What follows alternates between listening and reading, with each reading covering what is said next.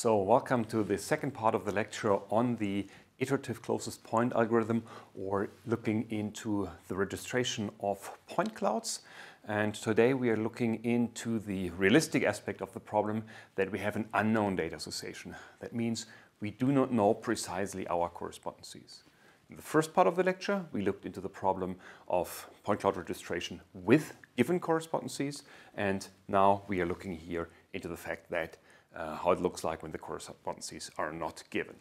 And this will lead us to a point cloud registration method that allows us to align two different point clouds. And let me illustrate that with this example. So you have two point clouds of that bunny example over here, and the approach will try to find transformation so that these point clouds will overlap as close as possible. As you can see here, the blue and the red point cloud perfectly overlay each other. And that's kind of the result that we want to obtain. We can not only do this for these artificial objects, we can also do this with surfaces, for example, of landscapes here, and find an alignment so that those surfaces will overlay. And we do this by finding a transformation, typically a rigid body transformation, that tells us, in this case, for example, how that yellow surface should be rotated and moved so that it best aligns with the gray point cloud. And that's what we are going to talk about in this lecture. So the goal is to find the parameters of a rigid body transformation that overlays the two point clouds or surfaces with each other. And we can do this based on an optimization procedure. This can either be done an approach which is based on the singular value decomposition. That's also what the ICP approach uses, and that's what we basically derived in the first part of that course. Or you can use a robust least squares approach, performing an iterative error minimization that is also very popular today in those registration techniques. And again, part one was looking on known correspondences. Today we look into the question, how can we actually estimate those correspondences and still get a good registration. So as a 1-minute reminder, what we have done in the first part of the lecture when we are looking into the known data association part of it. And in this case, we have derived actually an efficient to compute algorithm that is a direct solution, meaning doesn't require an initial guess, and it is optimal. That means there is no beta alignment. So this task can actually be considered as being solved because we have all the desired properties that we want. But it only holds for known data associations. So assuming we know the correspondences, which point in point cloud number 1 corresponds to which point in point cloud number 2, then we can actually go ahead and compute this desirable solution. How does it work? So just as a very short repetition, our formal problem definition said we have two sets of points, yn and xn. We have n of those points and they are corresponding with each other. So point 1 in the set y corresponds to point 1 in the set x. Optionally, we also have weights. That means we can say a correspondency is more valuable for us than another correspondency. And then we want to find the rotation matrix and the translation parameter so that this rigid body transformation can transform the point set x into a new point set x bar so that the discrepancy or the distance between the transformed point set and the other point set is actually minimal. And for that, we provided an approach that computes us this rotation matrix and this translation vector. Very briefly, just reporting the results, we can compute a rotation matrix and a translation vector. For the rotation matrix, what we need to do, we need to perform singular value decomposition, or called SVD, on some matrix H. And this gives us 3 matrices, and based on U and V, we can actually design our rotation matrix. And the SVD we need to compute over a matrix H, which is the cross-covariance matrix of our data points. In order to compute that, we need to have the mean of the points in point cloud number 1 and the mean of the points in point cloud number 2. Then we can compute this matrix H and then perform the SVD. And for the translation vector, we basically use those x0s and y0s over here and the rotation matrix to define the translation vector. And this result reported here is the optimal solution on how to do that. And what it basically visually boils down to is we have these two point clouds here, that red circle and that blue circle. We basically shift them onto each other in the sense that the location of the weighted mean is identical, and then we are basically rotating one cloud around this, the center of mass on which we aligned them in order to find the orientation alignment. And this then provides us with an aligned point set. And we've shown that this is an optimal solution in the last lecture, so check out the previous lecture if you're interested in why this is actually the optimal solution. Today we will dive into the second part, saying what are we now doing if we don't know our data association, if we don't have perfect data associations. Unfortunately, there is no direct or optimal solution to this type of problem, which is sad to some degree, but that means we still need to find a way on how to solve this in practice, because the point cloud registration problem is an important problem in practice, so we need to provide a solution for that. But it typically leads to an iterative solution. It means a technique where we need to have an initial guess, and the optimality is also something which is debatable, because in the end we don't know our data association, and in the general case we can't come up with an optimal solution in here. Okay, and an approach which tries to estimate the data association and then performs the alignment given the techniques we have discussed in the previous lecture is the so-called Iterative Closest Point algorithm, or also called ICP. It's around since nearly 30 years from now on, and it's an absolute standard technique used in different disciplines, not just in robotics or computer vision, but also in computer graphics and a large number of other disciplines in order to align point clouds. It's kind of one of the standard algorithms that is being used today. So the problem, however, is that if we don't know the correspondencies, so which pair in point cloud number 1 corresponds, which point in point cloud number 1 corresponds to which point in point cloud number 2, we need to typically estimate those correspondencies. So if we don't know them, we can't find the optimal parameters of that transformation in a single step. That's something which is not possible. So we can't easily align those two surfaces, for example. What we, however, can do, we can guess those correspondencies and then use our previous approach in order to compute an alignment based on the guesses that we have done. And if the guesses for data association, indicated here by these dark blue lines, are not too bad, we may get an alignment which may not be perfect, but which is much closer to the situation with which we started. So that the idea is that we can iterate this procedure and then start from this, guessing our data associations again, and continue this process multiple times until we have aligned surfaces. And that's already the core idea of the ICP algorithm, which is actually a fairly simple but effective algorithm for this type of problems. So the idea is to iteratively estimate the data association or guess the data association, and then assume this data association to be correct and compute the transformation, for example, using this SVD-based approach that we have discussed in the previous lecture, and then simply repeating this process. So given the better alignment that I hopefully have by now, I'm re-evaluating my data association, see if I can find a better data association. If the data association has been changed given my current estimates, I compute the transformation parameters again, and basically iterating this process over and over again. And this is an effective approach, iterative, not direct anymore, and the initial guess matters. So that's kind of suboptimal in the sense, but the best thing we can do if we don't know our data association. The underlying assumptions underneath this is typically that we have some form of initial guess. So we have some idea how the point clouds are aligned. It doesn't have to be perfect, but if we are very far off, the probability that we're not going to converge is actually high.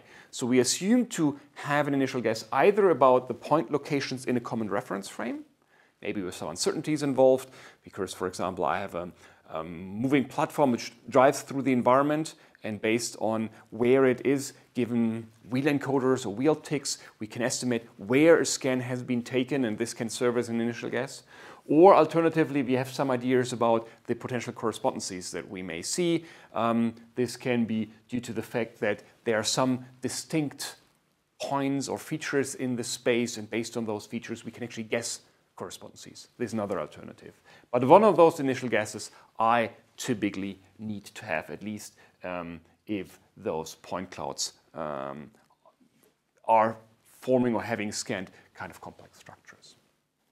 Okay, and so the key idea is, again, in every iteration, pick a data association, and we typically do this in the simplest form by saying for every point in point cloud number 1, give me the closest point in point cloud number 2, and that's my data association. That's what also gave the ICP algorithm its name, the Iterative Closest Point algorithm. And then we compute the rigid body transformation, we perform the alignment, and we repeat this process until the data association doesn't change anymore, because then I have converged to my solution.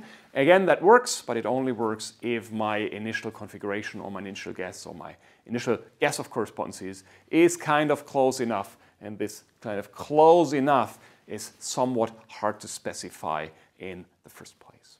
So it's hard to say initially if the algorithm is actually going to converge. So just as a small illustration with pictures or beautiful images, we can illustrate the ICP algorithm that we first say we select points on one of the meshes or in one point cloud, depending if I'm using a point cloud or some surface representation.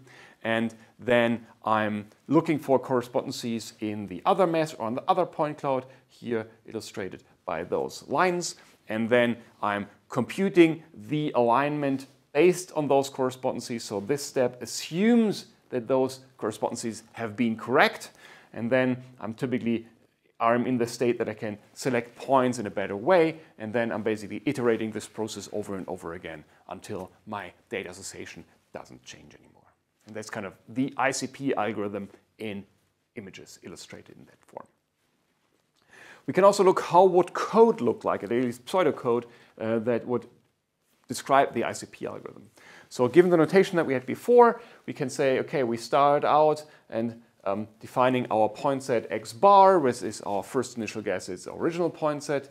We have some error term e, which we set to infinity, and then we basically have a while loop over here, which describes the different iterations. So while e has decreased and is still larger than a certain threshold, under which I want to, for example, abort the process, I'm guessing my correspondences or determining my correspondences based on the current information that I have, the current estimate of where the point cloud x is.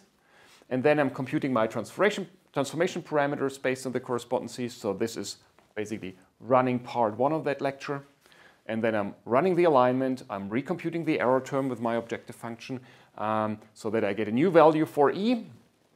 And while e is still decreasing and is larger than a certain threshold, I'm repeating this process. I'm guessing my correspondences again, and now I'm using the updated point set I've updated in the previous iteration to hopefully find better correspondences. And I'm iterating this process until I'm done. And as soon as I don't find a better data association, the error will not decrease anymore. And then I've found a solution. Again, the bunny example we had initially, here this is our initial configuration. We really look for the closest point just in Euclidean distance between the blue and the red point set, and then we perform the alignment and align this bunny over here. And this is here done generated a simple project called Simple ICP, which you can find online, programmed in different languages, and it's a very simple form of the ICP algorithm for educational purposes in order to easily play around with this. And this is in something that we call the vanilla ICP algorithm. So the standard approach, which is fairly easy to implement, and it works well if you have a good initial guess of those point sets. But depends on your initial configuration. You may require a large number of iterations until you converge to a result. So you've seen this in this bunny example already. You're aligning it and the results actually get close, but until it fully converged, it actually takes a while. And the second disadvantage is if the correspondences are bad, that may seriously impact the result that you get. So you may get wrongly aligned point clouds.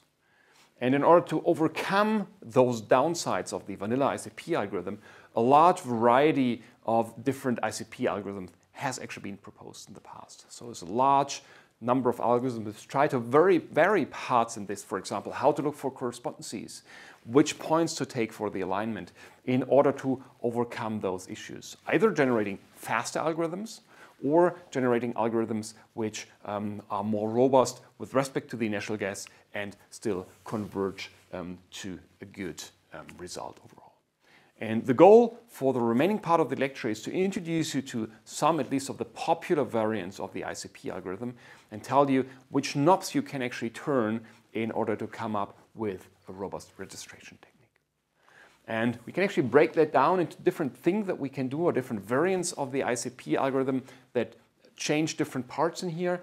The first question you may ask yourself is, which points should you consider? Should you consider your whole point cloud? If you have very large point clouds, for example, those recorded with a terrestrial laser scanner, this may be too time consuming to do all the operations. You may want to restrict yourself to just a small subset of the points. And the question is how to choose that subset. This can substantially impact your result. Then you may want to consider different data association strategies. Is the closest point strategy the best one? No, it is not. There are other ways how you can actually do that in a better way. You may want to weigh your correspondences, saying, oh, with about one correspondences, I'm more certain that it's correct, so let's give it a higher weight. Or you say one is likely to be wrong, maybe you want to reduce the weight, maybe even put it to 0 and fully reject it, so that actually the step 3 and 4, rejecting potential outliers, can be done via those weights, and basically eliminating those which are potentially wrong and only perform optimizations on the other parts. And again, what people want to optimize with those different variants is speed, so generating faster algorithms, more stable solutions, being more tolerant, have more higher tolerance with respect to sensor noise, for example, or outliers, or my initial configuration in terms of what's called the basin of conversion. How far can you be away from the final configuration and still find the precise optimal or near optimal parameters? So your maximum initial misalignment is something which is important for real-world applications. And the different variants optimize different aspects of this performance criteria. So let's have a look and go through those 4 steps one after the other and see what different variants are out there and what their impact on the result will actually be. So let's start with considering different subsets of points. So there are different strategies out there. The naive approach is use all points, right? Just don't throw away any information. That's kind of the standard approach if you want to take all the information that you have into account. If you have too many points, you may want to consider a uniform subsampling of those points, or generally subsampling. And this can be done in a uniform way. That means that you have a uniform, typically refers to having a uniform distribution of points, a uniform density of points all over the space. And that already means you choose not just kind of whatever every 10th point, but you are constraining this uniformly typically in a spatial description. That means points which are nearby should have the same density than points that are further away. And given the principle of your sensor, typically it generates a higher density in areas of points where they are nearby compared to areas which are further away from the sensor. So you want to sample differently depending how far the object that caused the reflection was actually away from your sensor. Or you just perform a random subsampling. Or you may want to do things like taking features into account. So you know this from, for example, working with camera images. You can extract key points and feature descriptors.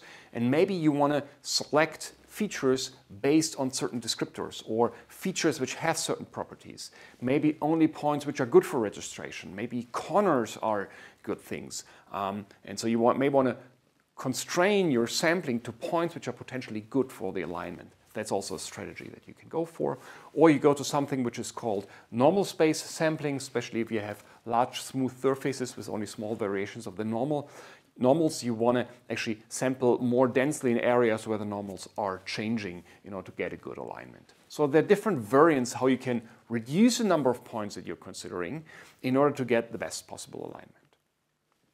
So one example over here is kind of uniform sampling. This is a work done by Andreas Nüchter, where you take 3D scans from an underground environment and you incrementally align those points. You always see the blue point cloud is the current observation, which is then registered into the existing point cloud. And with this, you can actually generate accurate maps of the environment, taking only a subset of the points into account for the registration. You can compare the uniform sampling with respect to what I recently referred to as normal space sampling. So instead of sampling your correspondences of the point you want to consider rather uniformly over the space, you may want to vary this depending on the normal or based on the curvature of this point. So whenever the normal changes, you want to do that in the space of normals. And this can be advantageous, especially for situations where you have large flat surfaces, so planes, large planes, and only small variations, so small areas where the normal changes because there are objects sticking out or curvatures in certain areas or carvings, for example, and you want to register those. You want to give a higher weight to those areas because on the surface itself you can actually slide quite well. And this is known since quite a long time. So this is an example where you randomly subsample your points, and here you do subsampling in normal space. And what happens is here you're basically randomly putting points over your surface. This is basically a plane just here with very small structures. But if you put a higher weight into those structures, you will actually get a better alignment over here because you have a higher number of points which are curved in these curved regions. You can also zoom in a little bit, you can see it better, and then you get a better alignment over here compared to this example where this bar should actually be over here. So taking this normal space into account for sampling can help you in situations where you have a lot of flat surfaces and only small areas where this varies. This is more a specialized application. In more general scan matching algorithms, you typically don't perform this normal space sampling anymore. Depending on your environment, if you know something about your space, you may want to do a feature-based subsampling. That means you only take into account a small subset of points and compute an initial alignment for that. So this is an example of a 3D scene where you have some features extracted, also doing some classification on what you're seeing, if this is a building surface, vegetation, or other poles, and then you're basically sampling points based on how interesting they are in that feature space, so to say, in order to get a small set of highly distinct points that you can then use for your registration. That simplifies your search for correspondences and can also lead to a better accuracy because the likelihood of making a mistake is larger under the assumption that your feature extractor was very expressive. Of course, if your feature extractor is suboptimal, then there is no gain for you. So there are different variants how you can subsample your points. Often, especially in robotics applications where we have not too dense point clouds, but getting the point clouds at a higher frequency. For example, a vehicle driving through the environment generating point clouds with 10 hertz or 20 hertz. The density is typically not too large, and then we most of the time take all points into account, or all points for which we're likely to have a corresponding partner. But this may be different in applications where you generate highly dense point clouds like terrestrial laser scanning and perform the alignments based on that. Then I want to look into the second part.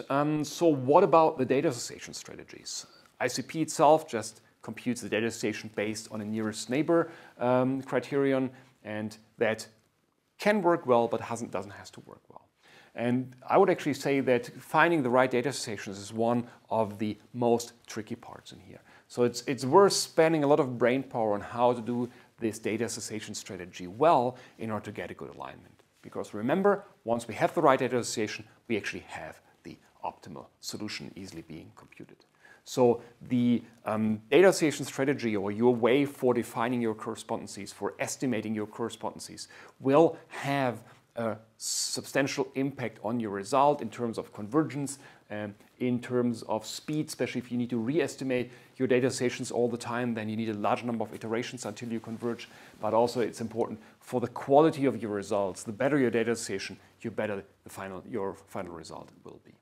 And again, there are a lot of strategies. Closest point is basically the standard ICP approach. You can do other things like closest compatible point if you know more about your points. Let's say you also have a camera on board and see the color value of a point. You can say, for example, I only want to match red objects with red objects and not red with blue, for example. So you can define a compatibility based on additional information on points and take that information into account to only search for correspondences in areas where they are kind of compatible. You can do things like taking normal information into account, doing strategies such as normal shooting or point-to-plane metrics, where you don't consider mapping a point to a point, but a point to a plane. There are projective approaches, which especially became very popular since we have RGBD cameras, so cameras which also provide you with depth information. They've been that made them popular, or popular again, these approaches. So there's a large variety of those different techniques, and I actually want to go through them and investigate and tell you why they are useful, what their advantages and disadvantages, at least to some degree.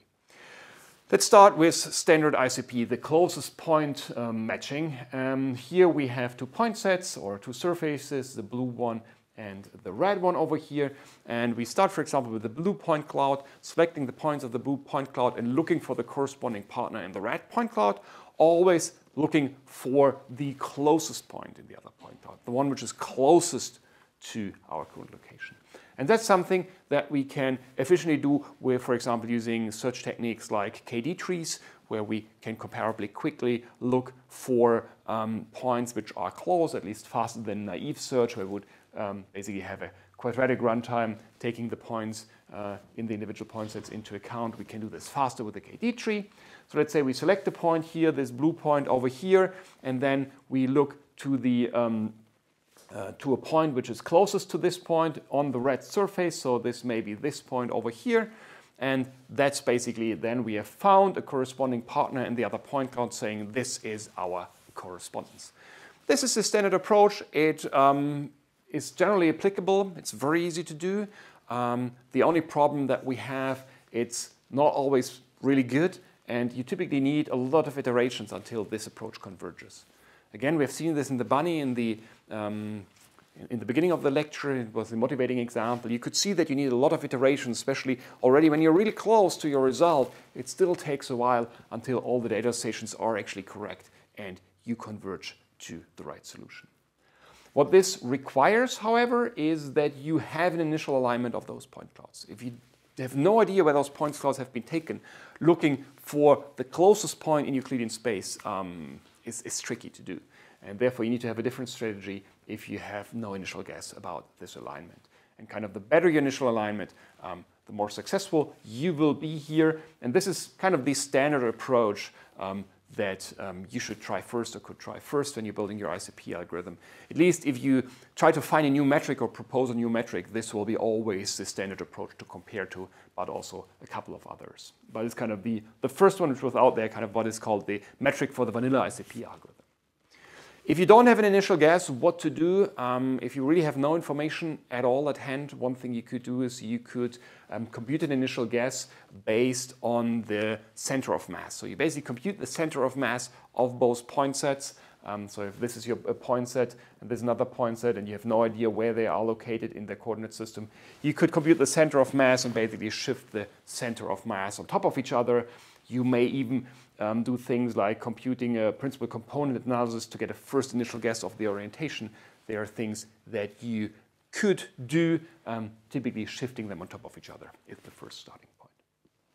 So let's say, however, you have that situation, you have these 2 point clouds, you have no idea where they are. What you could do, you can shift them on top of each other, align the center of mass, and then you perform your nearest neighbor search. So you always try to find corresponding partners over here, and maybe your alignment is illustrated with those gray lines over here. These are your estimated correspondences based on a nearest neighbor approach, and here basically ignoring distances which are too far away. And then what you could do is you perform your iteration, your alignment, and then this is the next configuration that you have. And then what happens? You again need to look for correspondences and repeat this process over and over again for whatever, 20, 30, 50 times until you find an alignment, but in the end you have the alignment that the blue point cloud perfectly overlaps here with the orange point cloud, and you find the correct alignment of these in this way based on just looking for the closest point. Again, this is what we call the vanilla ICP algorithm. So the closest point works well, but if you have more information about your points, you may want to only match points which are compatible with each other. So for example, if you have the example I used before, a camera together with your range scan, then you may want to take the color information into account and define if those points are compatible or not. And that's something that you can exploit. You can use other things such as normal information or the curvature or any other information that you have about your point cloud or that you get from different sensing modalities, and then match only those points which are compatible. So this was the image that I've showed before for the feature-based approach. You can do similar tricks here with doing certain projections and only matching those points which are compatible with each other, and then align only those which are compatible, at least in the first couple of iterations, in order to get a good initial alignment. And then you may take further points into account, or the whole point set into account, not only a small subset. But this basically strongly depends on the information you actually have available. Another approach out there is something which is called normal shooting, where you take the surface normal of your points into account. And so if you are here at that surface, you basically approximate the surface here, look into the direction of the normal, then shoot out a ray in the direction of the normal, see until it intersects with the other surface, and then that's the point that you can take into account. It has been shown that this gives you slightly better convergent results if you have a lot of smooth surfaces, but whenever you have very complex scenes or a lot of noise in the range measurement that you have, then it doesn't perform well. It actually gets worse in terms of performance. So that this normal shooting is something that is not that popular anymore today. What, however, is out there and what is frequently used, and especially the RGBD-based mapping systems, here to mention, for example, Kinect Fusion, made those kind of projective data associations popular again. The key idea is that you take a point from your blue surface and you basically project it into the sensor, given the initial guess of your sensor location from that surface. So it's indicated here by this ray, and then see where this ray projected onto the projection center of your camera, for example, intersects with the blue surface, and take this as your corresponding point in order to perform the alignment. So this projective data association is also something which you find commonly. Most of the time, point-to-plane metrics are being used today. The idea of the point-to-plane metric is still to find the closest point, but not take the Euclidean distance into account, but to take that distance into account and project it onto the normal information that you have.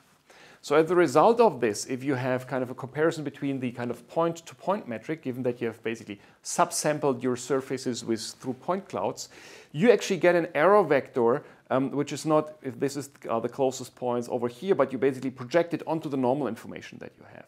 And as a result of this, it basically, the error vector shrinks here and takes the normal information account for this alignment. And this is a technique which is fairly popular and used most of the time today in ICP algorithms, because it provides typically a better convergence property. And what you're basically doing, you're still computing your nearest neighbor. So if these 2 points are the nearest neighbor points, so this would be the point-to-point metric over here, you basically compute the normal information and then project this distance onto this normal information, which gives you these values here as your error terms over here. And you can take that into account in your approach. And basically, it is taking the error vector from the point-to-point metric and computing the dot product with the corresponding normal vector and using this as your cost function. So as a comparison, point-to-point versus point-to-plane, so if this is your point-to-point metric, and then this is the function that you're minimizing, if you go to this point-to-plane metric, you're basically using one of those normal vectors to kind of say, this is my plane, and then basically computing the distance of this point to that plane. And this is basically the same error vector that you have over here, but you compute the dot product with the corresponding normal information that you have in here. And this is kind of a fairly standard technique today that probably most ICP registration algorithms use today in practice, is this point-to-plane metric. It converges faster. An example here again, the bunny example. So this is basically the iteration that we have seen before, and this is the same with the point-to-plane metric. And what you see, we are starting out, but very quickly the point-to-plane metric already is generated the perfect result. There are no changes here anymore, and this one is still iterating. So you can see that the number of iterations that you need in order to converge to a solution is larger for the point-to-point and smaller for the point-to-plane metric. So you're converging faster to your result. And therefore, this point-to-plane metric is frequently used, and I would say most techniques today, at least for 3D registration, use these point-to-plane metric. Also have a few examples how you can actually do this. Let's say you have a vehicle driving through the environment equipped with a scanner. So it takes a 3D scan of the scene. This gives you your point cloud, where maybe with some initial guess based on the odometry information. Then the vehicle moves on, moves through the environment, at some point in time gets another scan. What you can do is, besides this odometry information where the platform has moved, you take this 3D data in order to compute the full point clouds and register those point clouds with an ICP algorithm, so that you get rigid body transformations between the locations where the scan has been taken, and then you can change this information and build maps of the environment. So one example over here is a robot mapping task in the Roman catacombs, where depth cameras installed here in front of the platform, and you can perceive the environment and then actually registering the individual depth scans with a point-to-plane metric in this example, and computing a 3D model of the environment. You can actually chain up the information and turn them into one consistent point cloud model. Again, as I said before, very popular is the projective data association, then typically combined with a point-to-plane metric. And this is something which is used, for example, in Kinect Fusion. So one of the mapping algorithms using the Kinect camera, or a camera which gives you RGB information and a range or depth information in order to register point clouds, or having already built a model and then computing the data association by saying, okay, where I'm intersecting with the model, where is this ray intersecting with the point cloud, and then performing this registration using a point-to-plane metric. So that's something that is very popular for these, let's say, Kinect-based or range camera-based mapping systems today.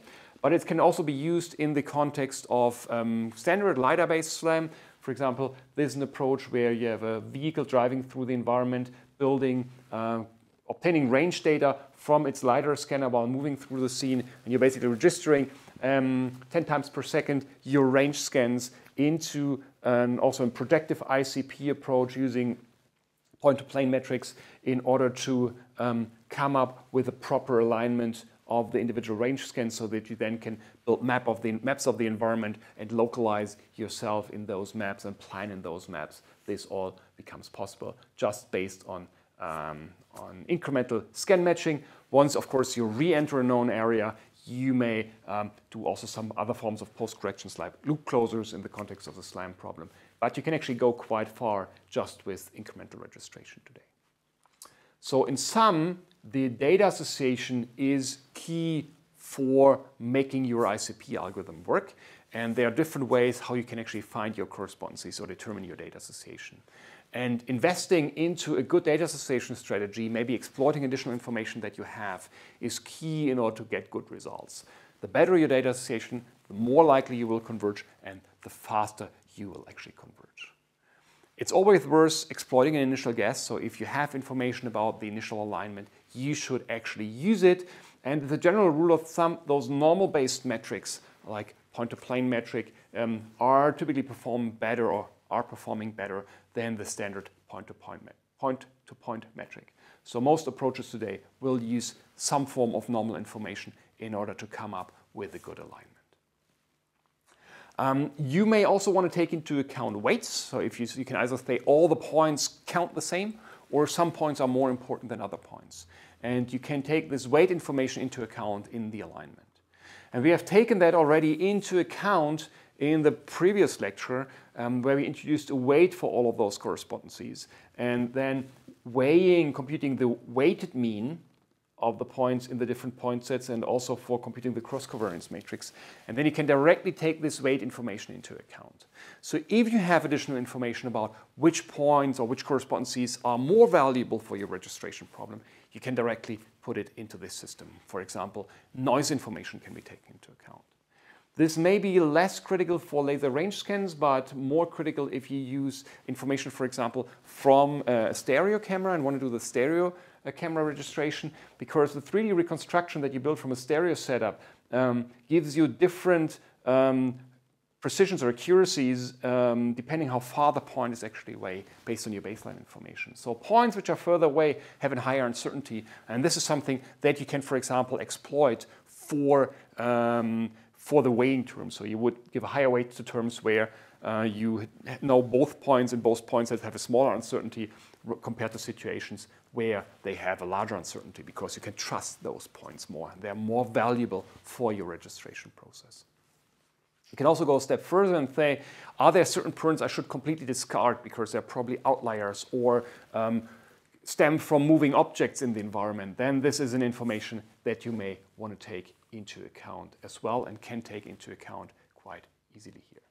This brings us already to the last point. What happens if I want to reject certain points because they are potential outliers? And this is also a strategy that you have to take into account in order to build a robust ICP algorithm. Today, you typically can't do that without. You will need some form of outlier rejection techniques or downweighing points which are potential outliers. The one thing you can do is, if you have a good initial guess, you can first of all ignore all points which are very far away by saying, I have no idea if they are right or wrong. Let's ignore those points which potentially have a large distance between those point clouds. Now I'm starting with only these kind of correspondences where the difference is small. Compute initial alignment, maybe those will change as well, and later on I will be able to make a good alignment. So that's kind of something which is very easy to do based on a large point-to-point distance. You are basically rejecting certain points and not take these correspondences into account in the current iteration. And this is kind of the simplest thing that you can actually do. You can also say, okay, let's look to neighboring points. If I have a point and nearby another point, are they roughly mapped to the same area on the other surface? If they are mapped to positions in the surface which are very far away, like in this example over here, so the points are very close on the red surface but very far away on the blue surface, they are probably not the right ones. And so you can come up with different types of compatibilities, taking pairs of points into account, and then reject those which are potentially wrong ones. You can also do things which is called trimmed ICP, where you simply sort your correspondences based on the error that you have, and then say, okay, for example, I am ignoring the worst 10% or the first 20% of the correspondences and only focus on the best 80%, and then come up with a good alignment. The question is how to set this T. It's kind of related to what's your expected outlier ratio and how much do the scans actually overlap, which may be hard to identify. So you need to have an idea of the overlap in order to set this parameter T here correctly. So how many points you actually want to ignore if you go for a certain percentage, like ignoring 50% of the points. If you have a high outlier ratio and small overlaps, this may be too much that you ignore, and you can also end up in situations where you will simply not be able to find correct data associations anymore, and then don't come up with an improvement of your alignment, and you will fail with your registration. If you want to do this in a kind of more formal or structured way, what you can do is you can actually use robust kernels, so kernel functions that are common in robust least squares, for example, in order to downweigh the impact of potentially large errors in your data association. And you can either commit towards a fixed kernel, whatever. There are things such as a Huber kernel or something like this that you may want to take into account. So this is kind of different kernels. So this is a standard quadratic function if you're minimizing the squared errors. And these are basically other forms of kernels which give less weight to points which are further away. So this gives you then corresponding weight factor, and this is the weight factor that you can directly put then as this weight P of n into your error minimization approach. And there are also techniques which actually estimate the shape of that kernel online for your problem. And this can also be used for ICP. There's, for example, one example. This is a famous example in the so-called kiddie highway scene. You have a car driving over a highway, not many structures around, and then other cars are overtaking. And then the overtaking car, which is actually moving, generates very good features for the registration. And if the ICP algorithm commits to registering against that car, then your algorithm will actually fail. And if you have these adaptive outlier rejection techniques, you are able to say, no, this is most likely to be an outlier, the other results are potentially better, and then get good results. So this is an example here where the car is actually driving with a fixed kernel, which has been tuned so that it's overall okay, and you see the car driving around, and here you see the second car coming. At some point in time, there are no other structures around, and this car moving, you can see how the registration fails, and the car virtually moves backwards because it aligns to the forward-moving car, which leads to a wrong registration. If you're, on the other hand, using these adaptive kernels, and you see the scene coming here, here is the car driving further, you can see that here the kernel goes to a very low value, which basically means it rejects a lot of those outlier techniques and then comes up with a good alignment. So a good strategy for rejecting your outliers is key in order to come up with good results. And therefore, often multiple things are done. So what people often do is they have some heuristics for rejecting outliers, certain things they assume not to happen in their environment, and then still combining this with a robust kernel. This can be in the easiest case, for example, the Huber kernel, but more advanced techniques will use adaptive kernels that adjust themselves to the current situation out there, and in this way come up with a better alignment. So you may want to ask yourself, are there certain things I can rely on? Are there certain points which are most likely to be outliers or moving objects? Or can I make certain assumptions about the ego motion?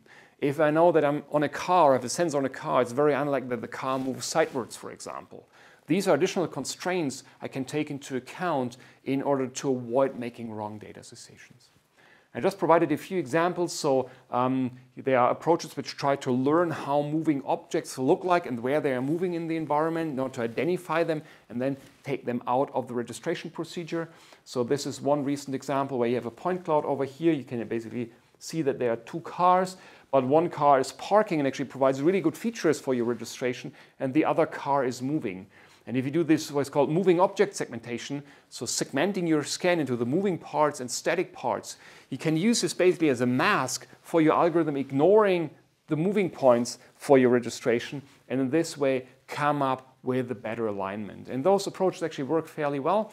So if this is your raw point cloud, this is actually a ground truth of the moving object. So whatever is red here is moving. And these are the estimates. You can see there are a few too many objects being identified as moving, but all the moving parts are actually segmented out correctly. So if you then perform only your data association on the black points, ignoring the redly labeled, the points labeled in red, you will get a better data association, and it's unlikely that you will make mistakes and commit yourself to the moving objects, for example. So there's one example where you can do this even without learning-based approaches if you do mapping in dynamic environments. So what you see here in this video is the RGBD camera frames, or the depth camera, and here the 3D model built from the depth information that the camera provides. And you can see that you can actually build an accurate model of the environment. So this is basically the model projected back into the camera frame. That works well. It works only well as soon as the world is static. So here you can see people moving through the environment, moving through the scene, and this actually leads to registration errors, and in the end will lead to a highly inconsistent model of the environment. So while the people are moving through the scene, you can see the model gets completely corrupted, and the estimation of where the camera was and how the point clouds should be aligned screws up substantially, so that the resulting model is shown over here is not usable anymore. What you can, however, do is you can look to the residuals of those errors, and this is similar to these kernel-based approaches, and try to identify those points which are potentially dynamic and which are static, just based on distance criteria. So if this is kind of the model that you have so far, and you get a new scan, let's say this is the scan that you have, you will perform a first initialization using, for example, robust kernels, taking them into account to not be too much subject to mistakes. And then you're looking to the different mistakes. So these are the residuals that you have between your surface or your model, which is here shown in black, and the green dots over here. And then you can actually look into statistics and say, how do those distributions typically look like? And you will see a lot of errors are here, and then there's a small peak over here, which are often the dynamic objects in the scene. And then you can basically, with some threshold, do a fairly simple and straightforward rejection technique, say, okay, those guys are probably the wrong ones, and I exploit the knowledge that I have about my problem in order to eliminate them and say, this is a dynamic object, don't take it into account, and do the registration only with the static information. And if you do this, you are able to identify which are the moving objects. So this is kind of just one single frame of that scene. If you print the residuals with respect to the previous model, you can actually very well identify where the persons are. There are also some other structures which are not perfect, but you can clearly see where the high residuals are. And then with some image processing techniques, you are actually able to identify which, or can generate a mask which masks out all the dynamic objects so that the registration will only work in those black areas, and the bright areas will not be taken into account. And if you do this, same scene as before, but now with this outlier rejection technique, you can see you're building a map, you get a consistent model of the environment, the projected frames look similar to the real camera frames, and here you see persons are identified through this approach, not integrated into the model, so that you can register your current observation that you have against this 3D model without screwing it up. It's not absolutely perfect, so it gets a little bit blurry, the alignment is not absolutely perfect, but it's much, much better compared to the situation that we had before, that you can actually use this information in order to build an accurate model of the environment. So if you're just integrating those scans, you can actually hear the part of the room which are fairly well aligned, given that there have been so many dynamic objects in the scene before. And there's another example of that same technique that you can actually use and then also render away this information from the model. So you have people moving around, and you can actually also remove those objects which had been moving, like the people were originally sitting here on the chairs, but they are identified as being movable, and then can even be removed from those models, and then basically have an iterative approach between updating the model, improving your poses, forth and back, in order to get accurate models of the environment. So in sum, this leads us to an ICP algorithm, which works in the following way. First, we are subsampling or potentially subsampling our point set to a smaller set of points, hopefully those which are good ones. This again is a step that not every approach does, but if you have too many points, you may want to downsample your points. Then you try to determine your correspondences, whatever, with point-to-plane metric or any other technique that you're using out there. You do some outlier rejection and compute some weights given the current knowledge that you have about those points. And then you're computing the rotation translation given the approach we have done in lecture number 1 in order to come up with a solution here. You apply that to the registered point cloud, you compute the error, and then you basically repeat the same process over and over again until the error reduces and you're able to come up with a final result. So you repeat this process over and over again until convergence and then come up with a good registration. And that's basically what the ICP algorithm does in its slightly more advanced form, and these are ways how you can compute the alignment. With this, thank you very much for your attention, and we are going to continue here with the third part on the lecture, looking into the least squares approach. So what can we do if we want to do, don't rely on this SVD-based approach, but a least squares solution. Thank you very much for your attention.